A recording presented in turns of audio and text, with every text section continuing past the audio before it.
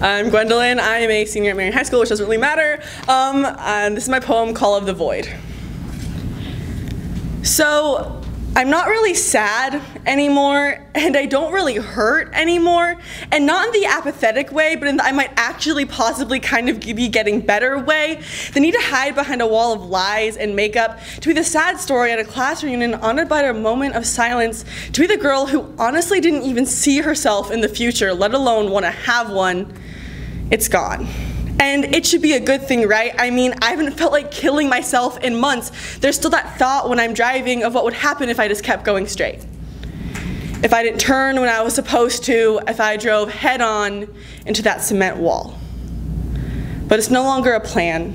I no longer brace for impact or close my eyes for the split second that I actually consider doing it. It's just a thought that flits in and out of my mind.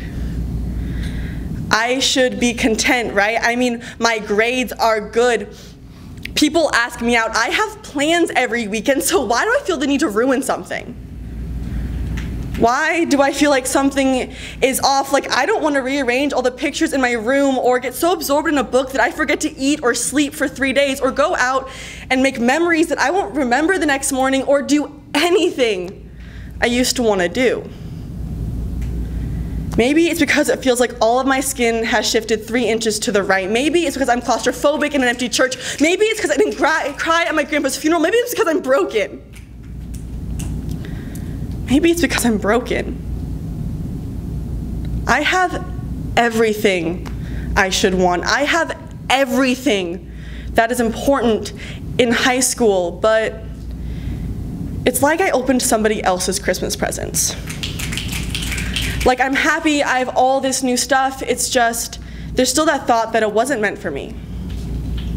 That I ruined somebody else's morning. But yeah, right, I'm happy.